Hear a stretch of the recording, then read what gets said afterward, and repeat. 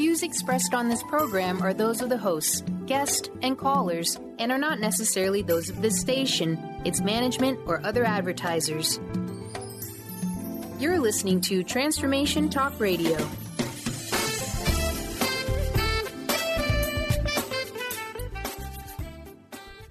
Hi, welcome. This is Dr. John DeMartini. This is one of the most amazing and inspiring shows that you can listen into. If you want to be on the edge of your seats, if you want to open up your heart, if you want to expand your mind, and you want to meet incredible people, stay tuned because you're just about to experience a transformative radio show that will change your life. And you're listening to the Dr. Pat Show that's coming up right next. The following audio is via a Skype call. Welcome to the Dr. Pat Show. Talk radio to thrive by. Powerful, inspiring, and coming to you live, bringing you stories of people like you and me, busting through and living life full out. Get ready to dare to wonder what your life would be like if you knew you could not fail.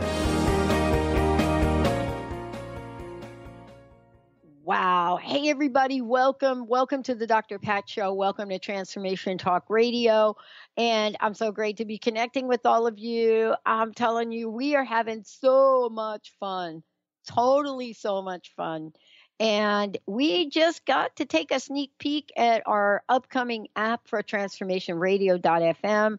I am just blown away. You know, it's not really an app that we wanted to create just to be like, oh, let's just download or stream the show. No, it had to be something that provides people with tools. And Jessica and the team have done a great job. You know, talking about, providing people with tools. I am I'm thrilled to have Rebecca Gordon joining me here today again. And the reason, again, is because Rebecca's going to be kicking it up new school at the Women of Wisdom Conference coming up here February 18th. And, you know, what I want to say about it is that you probably heard her on the show before. And so you may remember, maybe have a sense of it, but let me give you another sneak peek. You know, full-time practicing astrologer. Yeah, where? NYC. But how did the path happen? How did she get created to do this in life? And I say created to do this in life is because, you know, she and I talked about this blueprint before. You know, we have this path that shows up for us. And, of course, she has mypathastrology.com. But when the path shows up, what the heck is our jobs? So when this radio thing showed up for me in 2003, and that wrong phone number that I dialed showed up, and I did not hang up, what the heck was going on? Well, not only can she provide answers for that, she's doing a fabulous workshop. Your cosmic signature creates a lifestyle to suit your soul. And how do you do that and have fun? How do you understand the elements of your chart? How do you use those elements to make good decisions? Because dialing a wrong phone number is one thing. Making a decision to pull out a credit card in 2003 on an internet-only radio show, literally, that's when the people around you send you to therapy. Rebecca, welcome to the show. It's great to have you here. Hi, Pat. Thank you. It's good to be back on your show as well. And thanks for that introduction.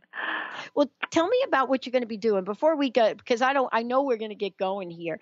But before we do, tell me about the Women of Wisdom Conference and what this cosmic signature is going to be like. Tell me a bit about how that works. What do you do to help people with that? Sure. Well, my goal as an astrologer is truly to build bridges and make it extremely relatable to the everyday person. So we're not just speaking to other astrologers about all kinds of mumbo-jumbo in the chart, to make it actually apply to our daily lives and our lifestyle. And it's something that people have been attuned to for thousands of years prior. And it's sort of, we can say because of light pollution and a whole lot of other things, maybe we've grown further from the stars. But the stars are amazing in ways that they can not only show you your birth chart, which, as you mentioned, is a map of what we came here to do, a bit of a map of the soul's intention, but it can also show you what I like to call tipping points, which are points of transformation. So, like, for example, the time when you jumped off the ledge and began the show, that was probably under the auspices of a major transit in your chart as well. So the value in knowing your chart is the value of simply having a roadmap. And life is really much easier when we have a map to follow. And, you know, we all have a roadmap. So we're all born with one. And really all I do is translation. I just translate what is going on in the skies to English. And I tend to like to speak in English in a chart reading. You know, you could speak like Jupiter's quincunx Uranus in the third house. But so this workshop at the conference is thoroughly going to be in English. And it's going to be for anybody who has no astrological background at all, or even advanced astrologers could be welcome. And it's really ways to incorporate and integrate cosmic cycles in your everyday life. And we'll also be working with each person's soul signature in the chart. And you'll learn a very easy way to interpret sort of the main ingredients of the chart and then to integrate astrology in your life. So I'm so excited to share this because I've really worked hard to find easy ways to translate this information to people. And this is a full day event. Yeah. And it takes a full day. I know that when I first talked with you, and certainly we touched upon this, 2003, clearly I dialed that wrong phone number and I did start my first radio show and you know, here's what's really kind of interesting. You know, this is what I like to share with our listeners because I didn't have a background. I get interviewed by people and people ask me, you know, what broadcasting school did you go to? You know, who'd you study with? You know, who were your radio mentors? And I'm like, you know, like my higher power maybe, because I don't have that. And so it never makes sense for people that are in the broadcasting field. I didn't show up to do this, to broadcast. I had a business card that said I wanted to reach 1 million people. And I talked with you about this, and here's my question for you. 6 months after I said yes to this, and I was excited about it, and the show wasn't the Dr. Pat show, it was crust busting your way to an awesome life. I came down with a mystery disease, April 1st of 2004, because my body was saying something, especially about the doubt that I started to have. What is the relationship? And I know I'm putting you on the spot, but what is a relationship between astrology and our physicality, or what then we do to heal? Because I'm telling you that had I not gotten sick, I'm pretty sure I wouldn't be here today talking with you and launching a network with 10 new channels. I'm pretty sure.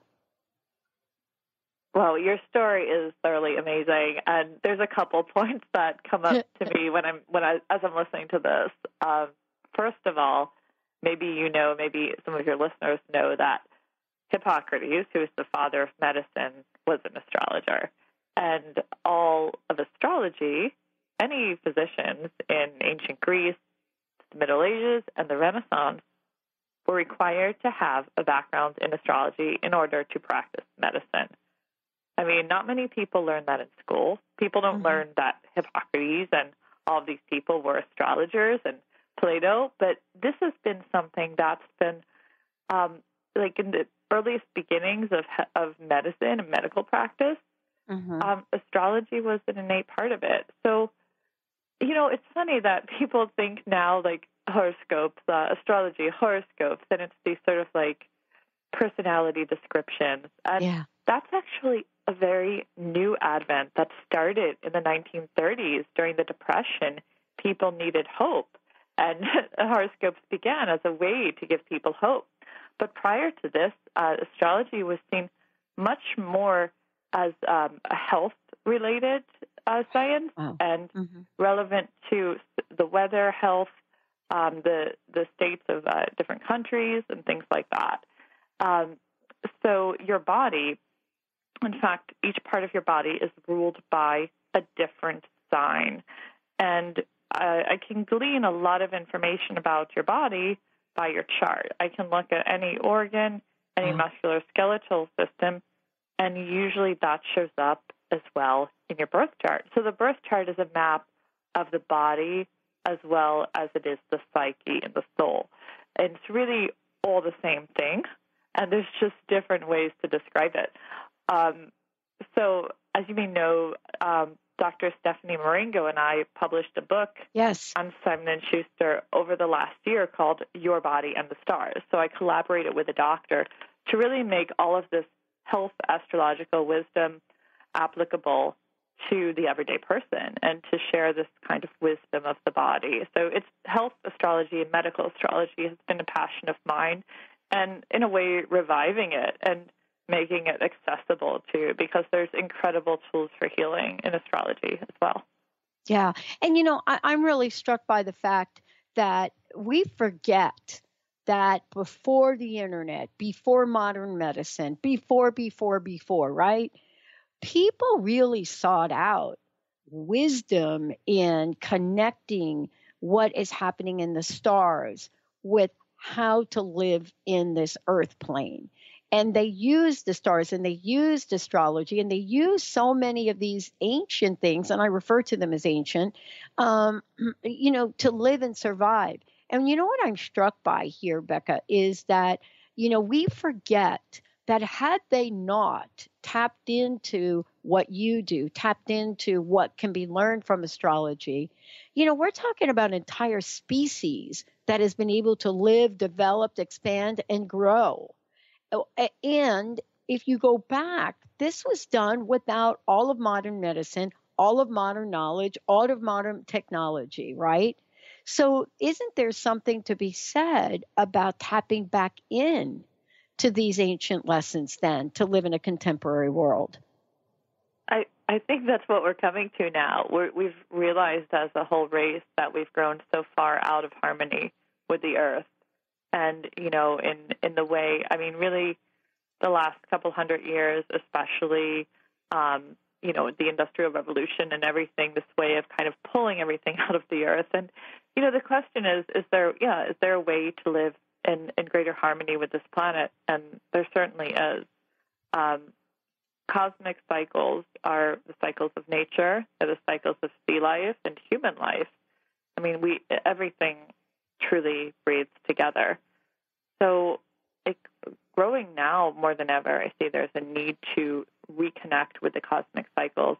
And even something as simple in your life as incorporating the power of new moons, eclipses. In the ancient days, right, before TV and everything, people would see an eclipse in the sky. And this was a great omen. And they would also tend to notice that around eclipse time, leaders would fall out of power or come into power. So major things were happening around eclipses. And then they would also notice things that how come every time that Venus is rising there, another village is going to war? So for thousands of years, these cycles were documented and just observations made, and the same observations made for so many thousand years. And it became this science, this art of astrology that we now have today. But this is millennia of observation and just really relaying these things, writing them down. So it's incredible, truly. And I'm still in awe of it, just to think that we all see the moon, right? And that's actually a big focus of the workshop is your moon sign as well, and getting to know that. But we all recognize our emotions can be heightened or it can be harder to sleep during a full moon. There's a bit of a buzz and intensity in the air. But also all of the other planets have an effect too. And just because we don't see them doesn't mean that they don't affect our energetic beings. They all have a specific kind of magnetic pull. So, astrology is an ever-evolving thing as well as we discover new planets too. Well, I want to talk about, in terms of not only the work that you do with individuals, but also I want to talk about this idea that we touched upon for the upcoming Women and Wisdom, cosmic signature. Our cosmic signature creates a lifestyle to suit your soul. I know you've worked with countless people all over the planet, and you're going to be bringing this message in a full day workshop with people. As a result of doing this work and as a result of the the workshop, people are going to have a new level of awareness. Can you talk about that soul signature and the revelation of that and what you've seen in some of the other folks you've worked with? Okay, great question. So, yeah, I'm so excited about this workshop. It's called Your Cosmic Signature, Create the Lifestyle to Suit Your Soul. And it will be on Saturday, February 18th at the conference in Seattle. And it's a full day from 9 to 5 p.m. So this is a workshop to attend that I would say is for you if you're interested in the world of self-realization and also transforming your life in a way that you can be more radiant and mostly more connected to your soul and who you really are. Mm-hmm. The chart is a map of what you came here to do on the planet. I believe that we each came here. We're each born for a purpose, and the earth just needs each of us to fully be who we are. And sometimes that gets confused with all of these expectations and things that we feel like we're supposed to do in life. But the chart is this beautiful map of each person's personal success. And what success is to each person is completely different. So we're actually, as each attendee enters, they'll have sent in their birth information, and each one will get a map of what I've created, a specific kind of chart, which is the key ingredients of your soul signature. And the attendees will all learn how to interpret that and what that says about them, and also we'll do a great deal of partner work, and we'll look into the year ahead. We'll also be focusing a lot on the moon sign and how in modern life that most people are ignoring their moon sign. Okay, most of us know our sun sign, right? We read horoscope for Capricorn or Aries, and this is very typical in the Western world. We ignore our core needs. We ignore our emotional needs. We ignore the subconscious, the inner layers of self. We don't necessarily create a lot of spaciousness in our life, right? No. There's a lot of ego and let me show the world what I've done. And often, we have a culture now where so many people are sick and tired, and the health is horrible for the most part. And a lot of this has to do with, I feel personally, that we're ignoring key elements of our being that are in the soul signature. So what I do in this workshop is have a very large focus on the moon sign and getting to know how to feed your moon sign, what lifestyle, what foods, what kinds of exercises, what kind of ingredients do you really need to give you optimal health and well-being and to make you radiant. And that's totally different for each person. There's not one prescription. Let's talk about this for a minute, because there are some of us that have a certain sun sign. Then we have a rising sign, right? And then all of a sudden we get to the moon and it's like, wait a minute. Okay, sun sign Sagittarius, Taurus rising, and my moon's in Capricorn with 3 other planets. And it's hard to interpret what that means, but the moon has a very particular role. And it may not be in the same sign as your sun, which a lot of people don't really make the association. Can you talk about that? Because the sun has a role, then the moon has a role. Right. So we can look at it like this, the interplay of sun, moon, and rising. And we might have all heard of that great trifecta. So, right. So the sun is pretty much like your core archetype, what you came here to do. So, Dr. Pat, you are a Sagittarius sun. Is that right? Yeah, that is correct. Right. So you came here on the planet to do the Sagittarius thing, which is to expand the parameters, adventure, think beyond, and share information. New ways of sharing information, adventure, travel, explorations of the mind, as well as the land. as well as the land. So this is a sign of great exploration. So you are a life explorer, adventurer. Does that resonate with you at all? It does, and I can't wait to hear what the other part is, because the bottom line is that if that were true, I would be exploring in the world and wouldn't be able to sit down and do a full hour show. Exactly. That's where the rising sign and the moon sign come in. So is it that you have a Taurus rising? That's right. Okay. So the rising sign, I don't even know what that means. Sure. So the rising sign is the constellation that appears on the eastern horizon at the moment that you were born. And I look at that as the vehicle for the sun sign, like the operating system. So your Sagittarius sun, that seems very fiery and exploratory, is housed in a very earthy Taurus vehicle that's well made, that also is looking at the long term and legacy, stability as well.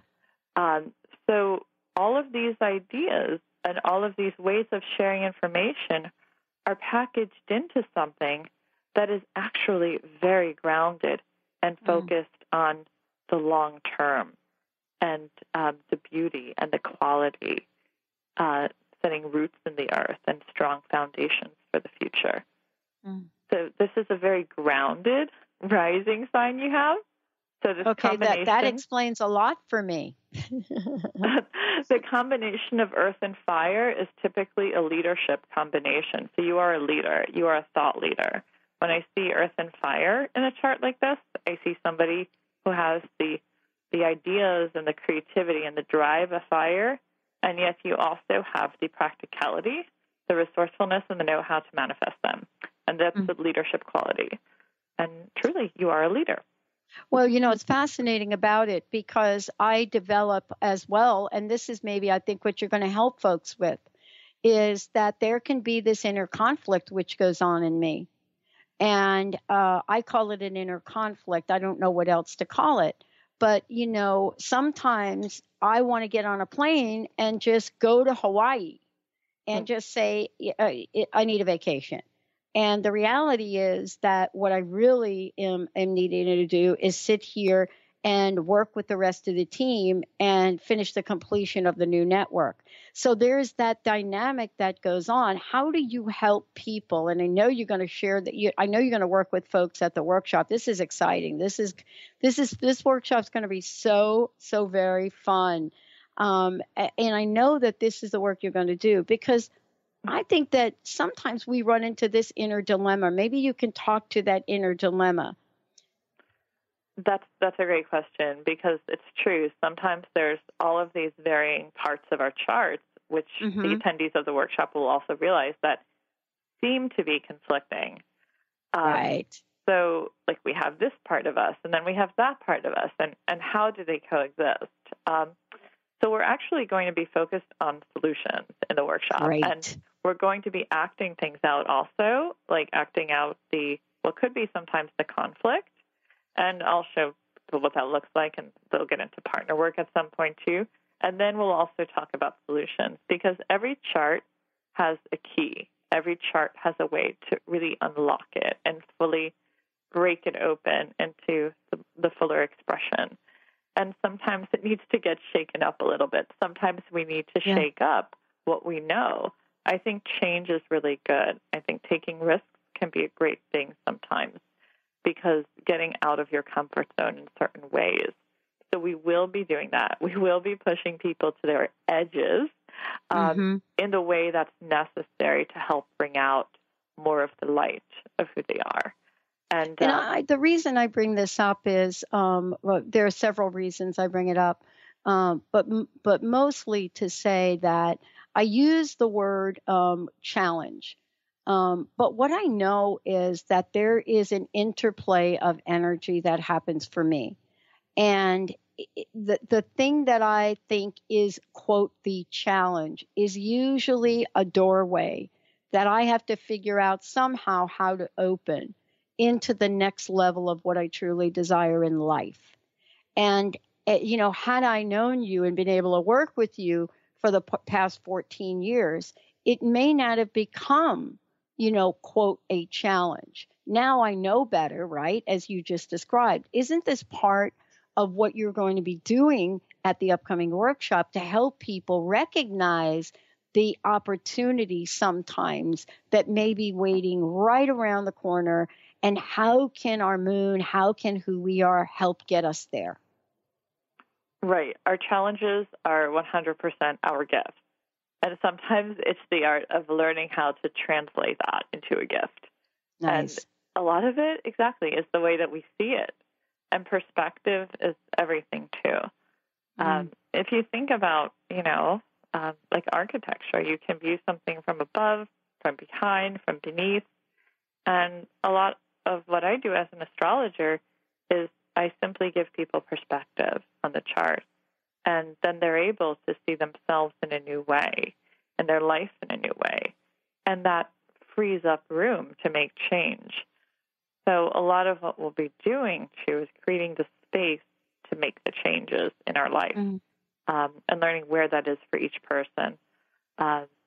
So in this workshop as well, each person will get pretty much a whole read on who they are, what's going on now in their lives, and their greatest gifts to bring forth into the world, and also what their challenges may be. But I never like to leave it at challenges. I always go into how can we translate those challenges to gifts, because that's the key part. We have to be able to make that translation. So the attendees will certainly get a lot of value from the workshop and great material to go home with as well. I love it. I want to make sure we're telling people where to go to register for it if we could. And also, let's make sure they know how to get to your website. Let's make sure they know how to get a copy of your book. Because, first of all, the book's fabulous. And this workshop is going to help so many people right now, quite a few who are trying to make sense of what's going on in the world. And I know that the work that you do gives us sort of this introspection in who we are and who we can become. So please, how do we get a copy of the book? How do we find out more about you? And also, how do they register for the workshop? Okay, so I'll start with, I guess on my website, there's a few things. On my website, which is called mypathastrology.com, the focus is on finding your path in life. And I also want to add to that no path is a mistake that you make, too. That's right. We always look at this, and there's always a reason for every turn. It's all part of the Great Symphony. So the website is called MyPath. I'll spell that MYPATH, astrology.com. And on mypathastrology.com, you will be able to purchase the book called Your Body and the Stars, which is a thorough body scan. This book I wrote with the doctor, Stephanie Marengo. We go from head to toe. We talk about the metaphysical, the physical, and also healing techniques for each area of the body, too. Whether the problem at hand feels to be emotional, psychological, or physical. So that book is an amazing kind of go-to reference guide as well if you're a yoga teacher or in any kind of energetic healing, or really just wondering more about astrology or the body. Now, the conference, so all of my social media is on my site as well, and it's basically everything, which is My Path Astrology, Facebook, Twitter, Instagram. Now, nice. The conference is womenofwisdom.org, and my workshop will be on Saturday. So there's so many other great speakers, too, so I'll definitely be attending some of the other speakers who are good friends of mine and people I've also wanted to see for a while. Though if you do want to learn astrology and learn how to create the lifestyle to suit your soul based on your birth chart, my workshop will be February 18th from 9 a.m. to 5 p.m. And I would be so excited to meet the guests there. Make sure you do email in your birth information as well prior. Yes. And it's womenofwisdom.org where you can sign up for the conference also. I love it. Well, I know it's going to be so much fun. I'm so thrilled to hear, too, that you're going to also have folks work with each other, because that can become so enlightening as well, don't you think? I mean, I can't see myself very well. And so it's always good to get some help from a buddy. Definitely. Partner work is very powerful. And I mean, I've had some of my biggest breakthroughs, I think, through relationships. You know, it's hard to have them if you're just sitting in your house by yourself or whatever. So we'll be doing all kinds of activities and workshopping with each other and in groups. And, people will learn a lot and gain wisdom to really create patterns that may last for a long time in their life. Oh, I love it. Thank you so much for today. And I look forward to seeing you at the upcoming Women of Wisdom event. And for those of you out there, you can go to womenofwisdom.org. We're going to take a short break, everybody, and more with me. And we're just going to kick it up. New school, street smart spirituality. We'll be right back.